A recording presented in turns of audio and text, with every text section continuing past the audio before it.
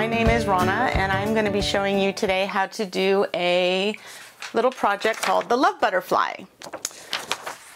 What you'll need is little hearts, which you can just cut out of paper. It doesn't even have to be white. You can use any color you want. We need a popsicle stick or a tongue depressor. You can actually even do this with paper if you don't have this at home. We need different color markers or paints or crayons. We also have some little buttons and little gems to decorate. You'll need scissors and glue. So this little project you could do it for Mother's Day. You could do it for yourself. You could even do it for a teacher if you want. What we're going to do is you're going to write on the little hearts things you love about yourself, things you love about your mother, things you love maybe about your teacher, your sister, whoever. So first off, we're going to just write down a love feeling. I'm actually going to write love. Just like that. Then you can decorate it any way you want. I'm just going to do a few little squiggles on mine. So we'll just do some colorful little squiggles. Any colors that you really want. Just like that. So what I did with mine, this one has crayon on it. So you just decorate your little butterfly body any way you want to. Give them a little smile. You're then going to take your glue and kind of in the middle of your stick or your piece of paper, you're going to put a dot of glue and you're going to put down your wing. And you're going to start with the biggest heart first. We do have 3 different sizes. We have a big, a medium, and a small. So the next one I'm going to do is a medium size. And I'm going to write down helpful. And again, just with some little squiggles, I'm going to decorate that up.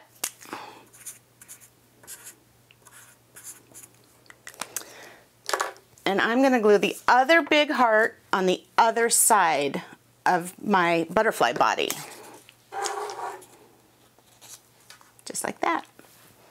So then we're going to take the medium one and say we're doing this for Mother's Day. I'm going to use red and I'm going to say loves me.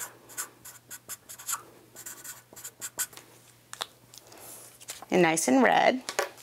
A few more squiggles.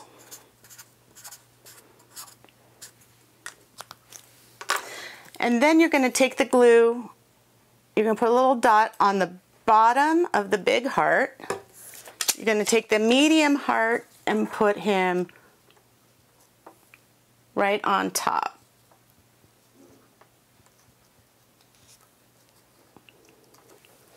And then after that, you're going to use the little heart. And we're going to say that she's pretty. Mom is very, very pretty. Decorate that up a little bit. A dot of glue on top of the medium one, and then the little heart goes on. And then you do that same thing on the other side.